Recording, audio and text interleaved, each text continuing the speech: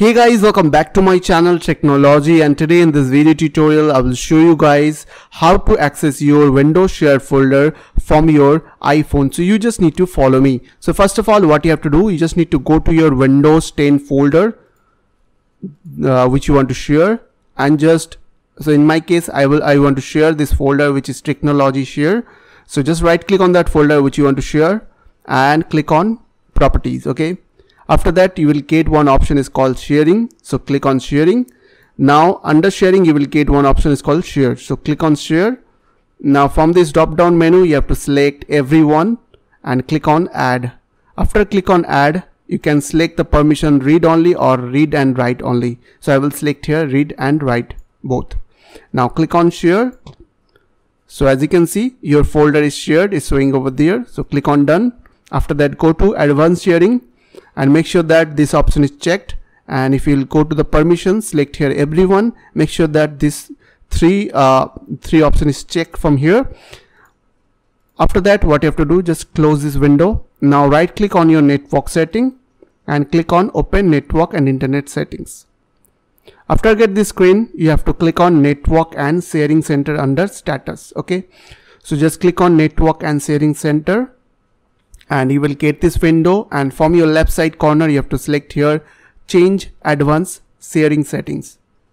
Now click on alt networks, and after that make sure that this option is selected which is turn on sharing, so anyone with your network access, and this one is use 28-bit. And if you want to password protect your folder, then you can use this option which is turn on password protected sharing. Otherwise you can use turn off password protected sharing. So I will use the second option which is turn off password protected sharing.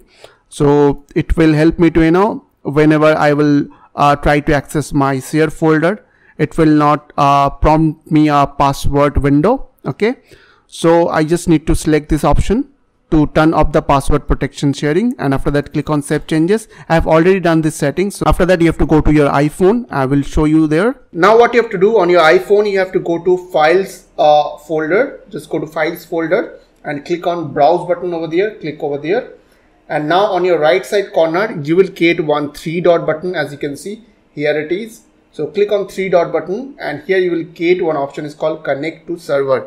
So click on connect to server, and here you need to put your server IP address, means your computer IP address. So in my case it is 192.168.0.135. so if you don't know your IP address, then I will show you how to check your IP address, computer IP address.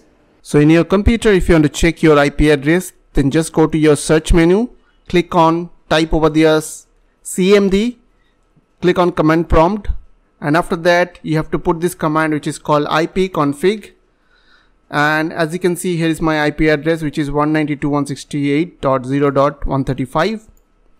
so you just need to put this IP address.